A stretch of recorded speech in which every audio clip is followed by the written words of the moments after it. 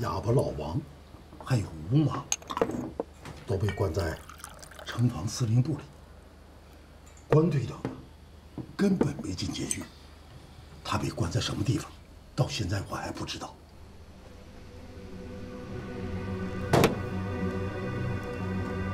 来敌人料定我们会去绝狱，把他秘密关押了。下面我们必须要找到他被关押的地点。关竹梅竟然是关队长的姐姐，这件事情，我想应该跟她有关系。找到关竹梅，应该就知道关队长的下落。对，跟踪关竹梅。虽然我们不知道她在哪儿，但金总兵办公室我们知道。关竹梅一定会去找金总兵，所以我们就需要在办公室门外守株待兔，早晚她会出现的。跟踪关竹梅，可是这关竹梅出入都坐汽车啊，咱们怎么追得上啊？看来咱们还得弄辆汽车。弄辆车容易，但把汽车长时间停在一个地方，会引起敌人怀疑的。那就干脆弄辆摩托车。不行，摩托车太显眼了。你看过附近哪有什么摩托车吗？那有自行车。2个轮能跑过4个轮的吗？你们估计不行，但我行。阿华同志既然说了，我相信他能行。都什么时候了，你们俩还一唱一和的？算了，没什么办法了，那你就去考辆自行车吧。是。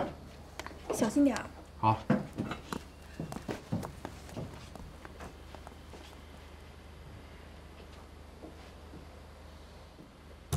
来，你看看，这是你的卧房，怎么样？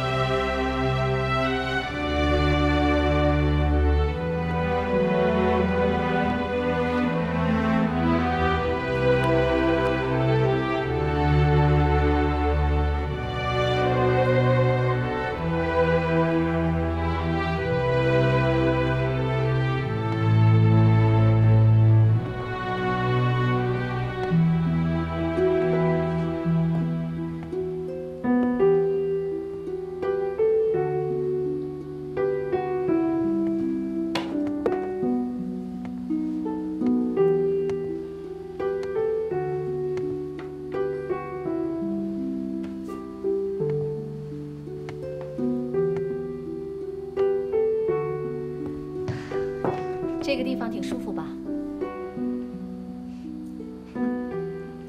想用这种方法把我关住，谁想关注你啊？你就踏踏实实的在这待着。关竹梅，你还是把我交给他们处理吧。你住在这里不舒服吗？我真的希望能够天天看到你。我告诉你啊，现在摆在你面前只有2条路：一是我们要是赢了，你就跟我去南京；二，我们要是输了，你就跟我去台湾，没有别的选择了。你们赢不了。还有，我告诉你，我的选择我自己做主，你管不着。是吗？摆在我面前的绝不止这2条路，还有第3条光明大道，我可以带你一块儿走。行了行了，不都说了不谈政治吗？怎么又来了？我跟你说啊，这个地方是洗手间，有热水，很方便的。吃饭呢，我让松鹤楼的师傅专门为你做，有什么松鼠桂鱼、清炒虾仁，还有蟹粉豆腐，特别好吃，都是招牌菜，你肯定爱吃。你们那儿啊，绝对没有这些。行了，你在这儿给我好好休息，我先走了。你给我站住，关竹梅！你别跟我斗，你输定了。你看你，还跟小时候一样，笑笑。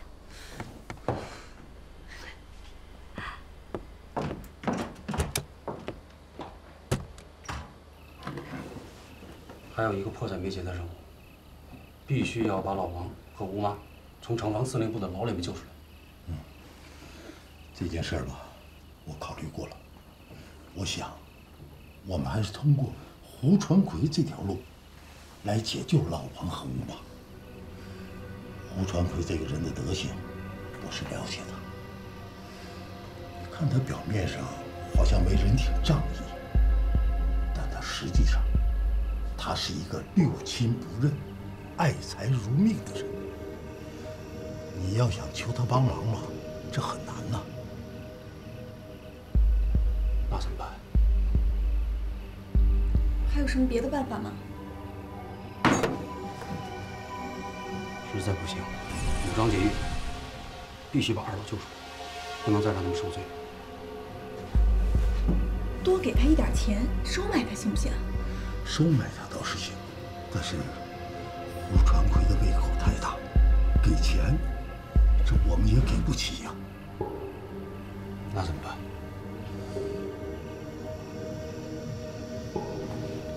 胡传魁，你别看他是个草包，他最近呢，非常讲究那什么服庸风雅。服庸风雅，对，好。只要是人，就必定有其弱点。那我们就投他所好。投其所好。哎，我想啊，咱们最好能搞到一件名人的书画给他。你的意思是，我明白了。索性把礼呢，咱们就给他送大一些。给他搞一幅明代大家唐寅、唐伯虎的字画，够他惊喜一下的。但是唐伯虎的字画，据说价值连城，我们去哪里弄啊？你看，我现在我就用这5块大洋啊，我跑遍这城里的整个的旧货市场，一定要搞上一幅唐伯虎的字画。这5块大洋哪够啊？哎呀，傻玲子，赝品。哦，对了，阿青，我龚经理的身份是你介绍出去的，如今我已经暴露，肯定牵连到了你。城防司令部那帮人也在找你，你出去的话，一定要注意安全。你放心吧。国民政府军政要人一行16人，昨天视察了长江沿岸防御工程，一致认为长江天险防御工程固若金汤，必定能彻底粉碎共党打过长江的梦想。吹！我们党除了会吹还会干什么？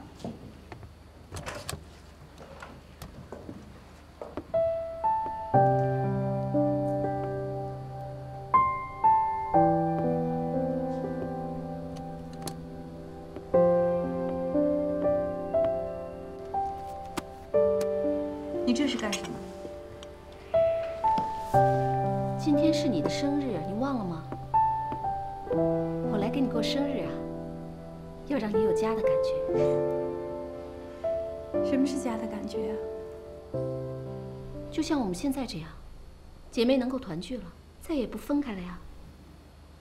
就是你把我关在这个地牢里，让我没有任何人身自由，端着蛋糕来过生日，这就是你说的家的感觉。小青啊，我知道我们在有些问题上有分歧，可是我今天不想谈这些，我只想给你过生日。行了，你看，我知道你什么意思。你想用亲情来感动我，让我回到从前，还是那个什么都听你话的乖妹妹。我告诉你，不可能，你别做白日梦了。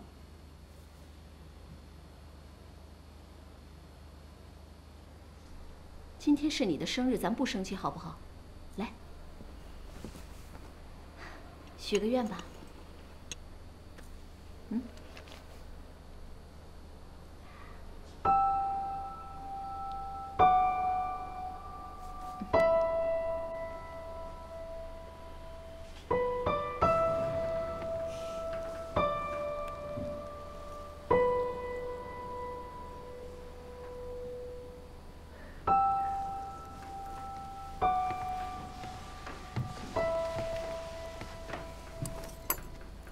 切蛋糕吧。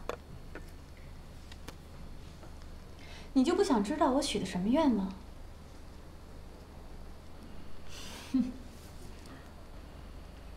我当然知道你许的什么愿了。自作聪明。行，你知道说说看。你的愿望一定是希望你的部队能够早日打过江来，对不对？嗯。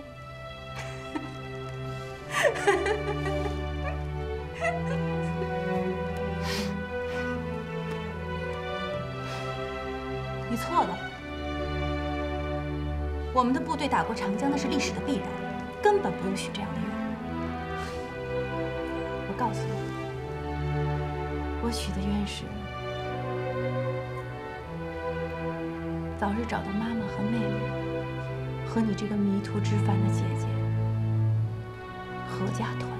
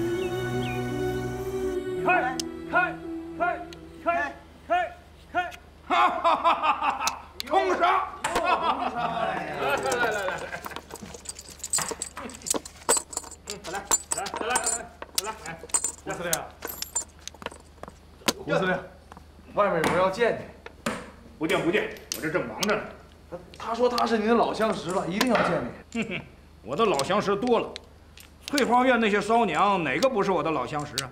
至少也有一个牌了。他说啊，他是沙家浜的阿庆。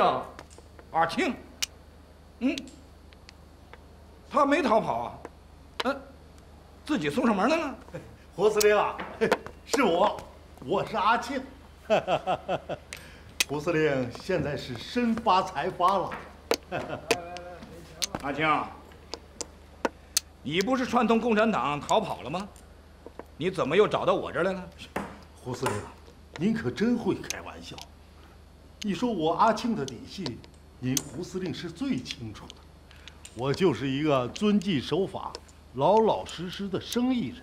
那介绍几个朋友，大家在一起做点生意，赚点钱，这有什么不好啊？这怎么能算是串通共党呢？你到我这儿来干什么来了？胡司令啊，我就是为了这件事儿，特意来找您的，想请您，我的老朋友，给我出面做个证啊。顺便呢，我还给您带来了一样宝贝东西，孝敬您的。你这儿还能有什么比烟土和金条更值钱的宝贝？司令，您看看，您看，这个呀，是我祖上传下来的一幅名画。我知道司令您现在特别喜欢书画，又十分懂得欣赏，所以我就，老子平时喝两口的时候欣赏书画。胡司令一向儒雅呀！哎，儒雅个屁呀！来，打开看看。胡司令，您看这幅图啊，名字叫《九美图》。你看看，这上面9个侍女，那个个是貌似天仙呐。司令看了一定中意。阿青啊，你这画上的骚娘，这是中看它不中用啊！哎，胡司令，这幅画跟别的画可不一样啊！我听行家说呀，这幅画的作者是明代的风流才子唐伯虎。嘿嘿，那唐伯虎笔下的仕女，那个个是这个我知道，这个我知道。这唐伯虎的仕女图，那是无价之宝啊！是啊，那可是金子连城啊！不对，叫什么连城？价值连城。价值连城。对对对，就是这句话。哎呀，我喜欢，我喜欢呢。司令啊，我知道您一定喜欢。你说我那家小业小啊，这幅图要是挂在我家里，哎，又怕被别人偷去。哪像您胡司令啊，这家大业大啊，要是挂上这幅画啊，就从你这身世那气势，哎，好了，多谢啊！来人，客气，哎，把这个挂到我家客房去。哎，你小子昏头了！你要给我弄坏了这个，我要你脑袋！是。来，阿青，请。好，阿青啊，我的朋友中你是最讲交情的，能将这么宝贝的东西给我，你这个人老实忠厚啊！来，坐啊！以后谁要是找你的麻烦，我替你打保票。多谢司令。哪里？胡司令，有个事儿得请你帮忙了。哦，什么事儿啊？前2天呐，我到东山去收购药材，想顺便去拜访一下我的救命恩人。可谁知道这老两口让你手下当兵的以共党分子为由抓进大牢里了。你在东吴城还有救命恩人？有啊。哦，是这么回事儿。我在东山收购草药的时候，一不小心让毒蛇给咬伤了。就在生命危险的时候，正好遇到了哑巴老王和他的老婆吴马，一个对着伤口吸蛇毒，一个又给我上山去采草药，就这样救了我一命啊！胡司令，像这样的老实人，被关进大牢里，说是共党分子，那不是天大的冤枉吗？这不作兴啊！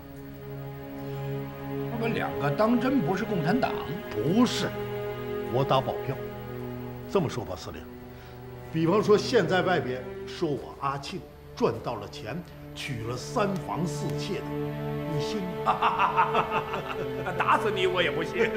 就是打死我不信。对，你说这滴水之恩呐，应当涌泉相报。你说我的恩人遇了难，我能袖手旁观不管吗？所以请胡司令帮这个忙。他们现在关在哪儿？城防司令部。哎呦，那个地方可不归我管啊。不过顾司令是我的拜把子兄弟，这样，我给他打个电话，让他马上放人。多谢司令。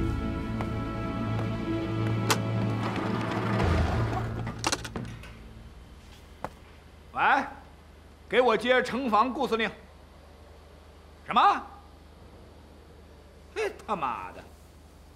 你看他不在。胡司令，那怎么办呢？你放心，只要这2个老家伙不是共产党，我肯定把人放了。多谢了。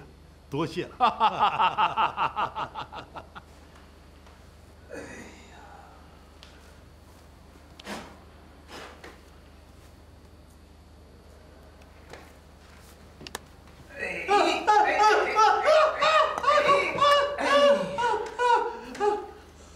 老太太，您丈夫是哑巴，不能开口说话呀。您说说，你又是何苦呢？你要是再不开口的话，怎么从这出去呢？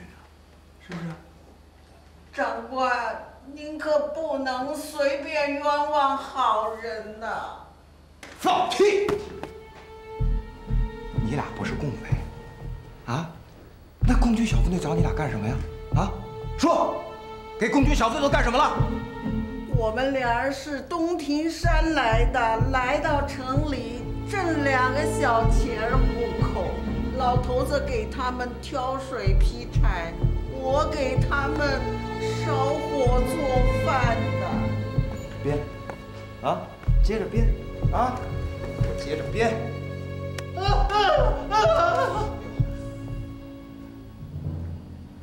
不说了。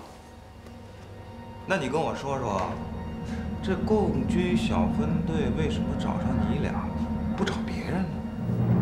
老母鸡是不是抓毛里有病啊？长官，您行行好，就放了我们2个人吧。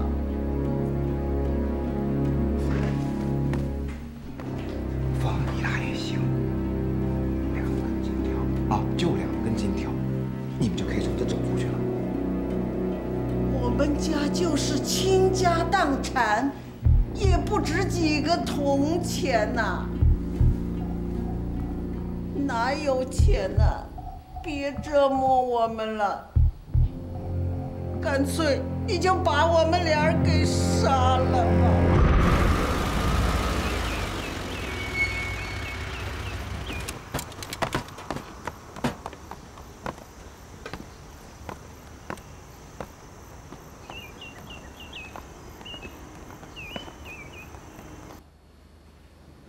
杀了。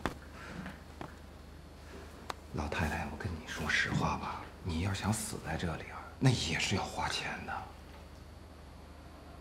天底下还有这个道理，连到想死都得要花钱呐！哎呦，你这就属于少见多怪了，啊！俗语说得好啊，铜钱银子生不带来，死不带去的，命都没了，要钱干什么呀？这些我都懂，可是我实在的没钱呐。没钱？没钱呐。没钱呢，那就在这儿待着吧，啊！姓杜的，你胆子不小啊，连老子朋友的竹杠你都敢敲呗？这里谁是你朋友啊，胡司令？这2个那是共军的嫌犯，放你的屁！他们2个，一个哑巴，一个老实巴交的农村老太。我看你是想发财想疯了，连他们你都想榨出油水来。没有，绝对没有这回事。你刚才说的话我都听见了，哎，老子都不管也听见了。你是向他们勒索金条？哼，你这点小把戏，老子干的多了，你呀还嫩点儿。去，快把2位老人家给我放了，要不然我不杀你，也让顾司令崩了你。啊，放人！哼，我谅你也不敢不放。他娘的，跟我来这套！该。你他妈也是个副官，都他妈是关系，都他妈是亲戚，那党国必定完蛋啊！啊，2位老人，哎，我杜某发的啊，不计前嫌，请2位老人出去啊，请2位出去啊。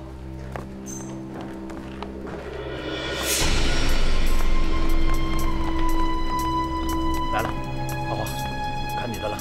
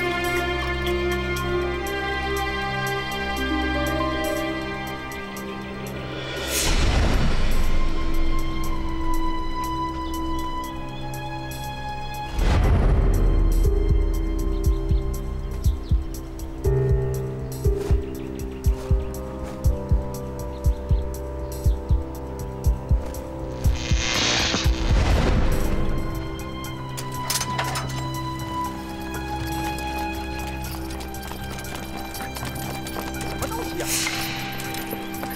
四处看看。别墅的外面有很高的围墙，围墙上有高压电网。如果不切断电源的话，人是不可能通过去的。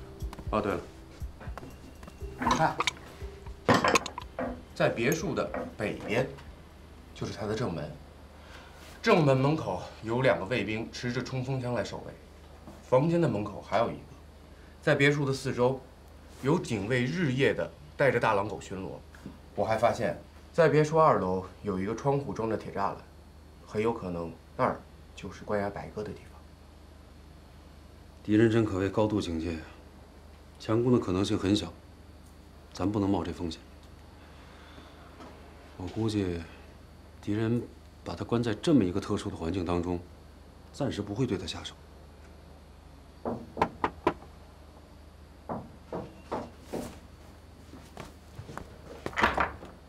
阿庆回来了，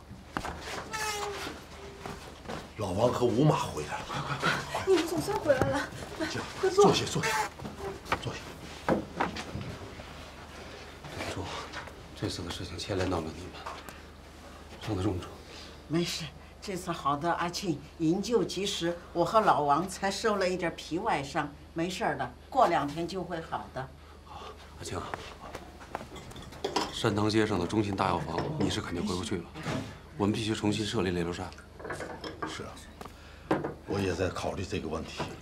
哎，我有个远方的侄子，他在桃花坞街上有2间空着的门市房，我把它租下来，在那里开个杂食店。可以，咱们做新的联络站。那你去安排吧。好，我去了。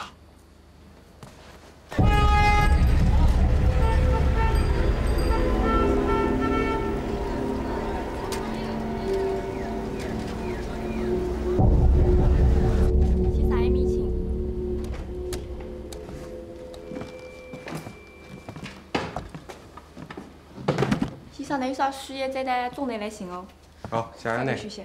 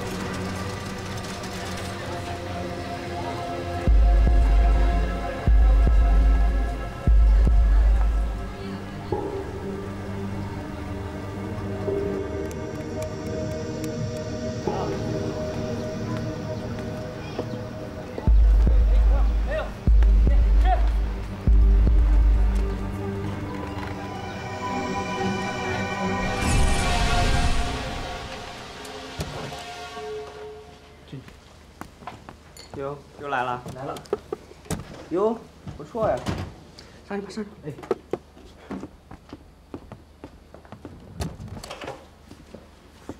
谢谢。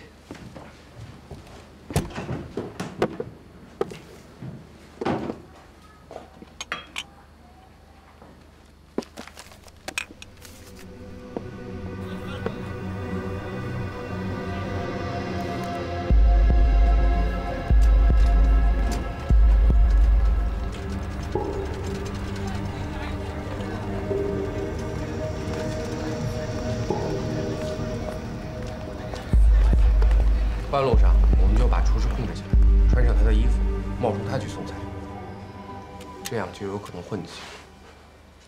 他们一看不是以前送菜的，难道不会起疑心吗？嗨，到时候想点办法呗，比如就说以前的厨师病。接下来呢？接下来咱们的时间非常紧迫。据我们了解，那个厨师送菜和拿走上次的餐具的时间，也就是2、3分钟的事儿。所以啊，咱们要迅速的把厨师的衣服给白鸽队长换上，让他冒充厨师混出来。那几个侍卫认不出来她是女的吗？仔细看的话，肯定是能看得出来的。但士兵印象最深的就是这身白衣服。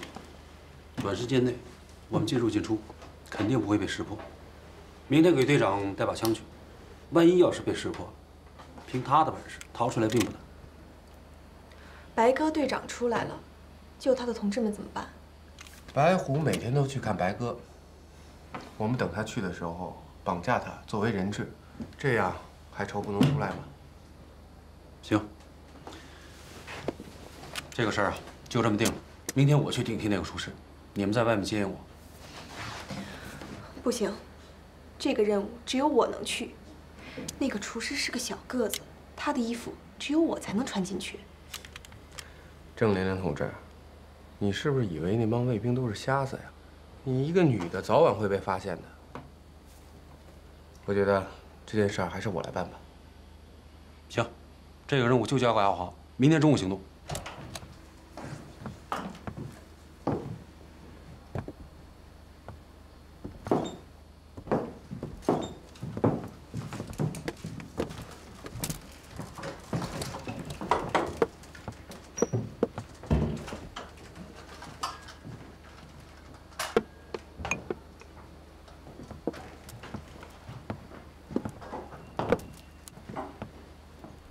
今天是爸爸60岁的生辰，你不会忘了吧？我当然不会忘。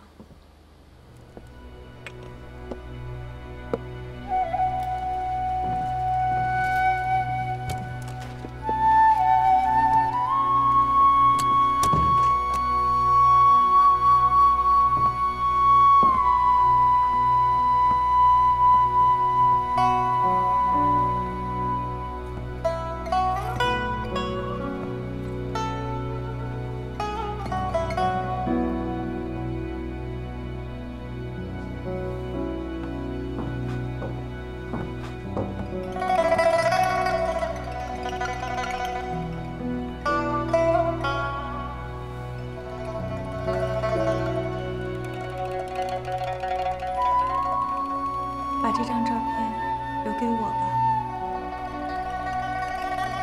好，你这么说，我特别的高兴。你一高兴，就没什么好事儿。你能不能别像防贼一样的防着我呀？明明是你把我当贼一样关起来。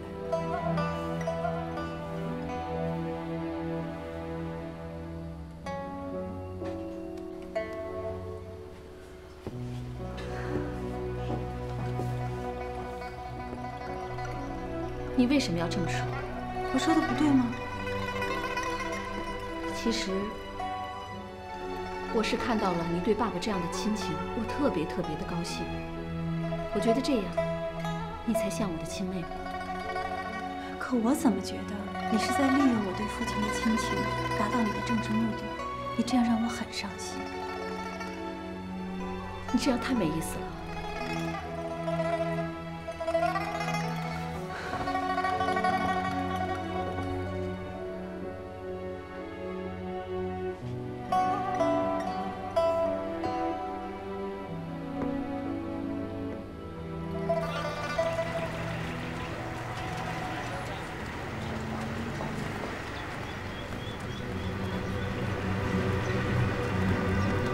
哎，小李，你忙什么呢？啊？走。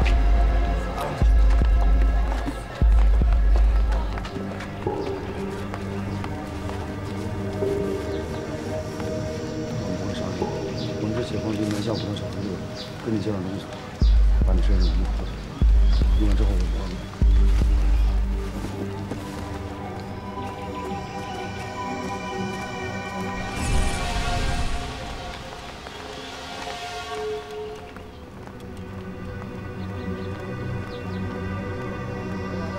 老总，送饭的。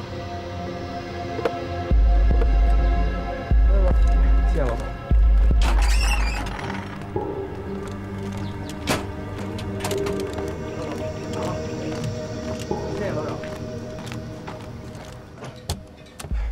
谢谢老总，进去。等等。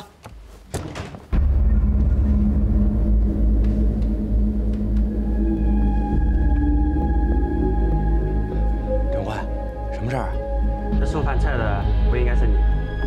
他病了，去打针了，老板就叫我来了。把手举起来。好。把盖子打开看看。这盖子打开，菜不就凉了吗？打开。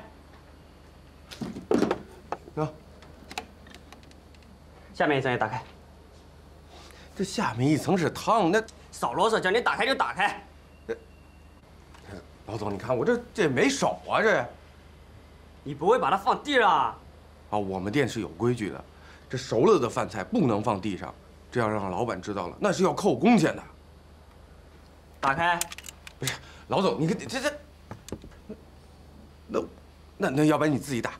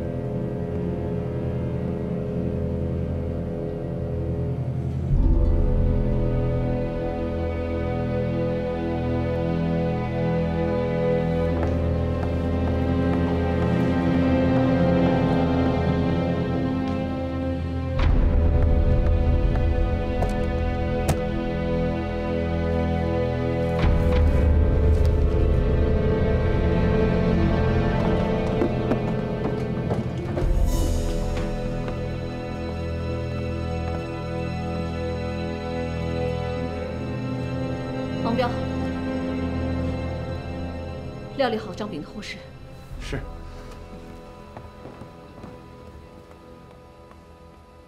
他们想从这里把关竹清劫出去，不可能。把不可能变成可能，往往是共军的绝招啊！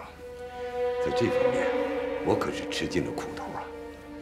特派员是向南京政府立了军令状的，一旦有了什么闪失，恐怕不好向上峰交代啊。我说过我会把他争取过来的。这4个共军太嚣张了吧？说来就来，说走就走啊！把我这里当什么了？让我们死了4个人，他们却一点事儿都没有。顾普斌这个城防司令是怎么当的？哎呦，特派员，顾司令这次可是尽心尽力的了，他亲自挂帅。虽说他不认识那个姓薛的，可是他却在上贞观里头那么多道士里头，一眼就把这个姓薛的认出来，已经实属不易了。可谁也没有想到，那个姓薛的还是留了一手，最后还是让他跑掉了。这就是我常说的那个，共军常常会把不可能变成可能。行，关关竹清交给我。那3个共军，你必须给我抓到。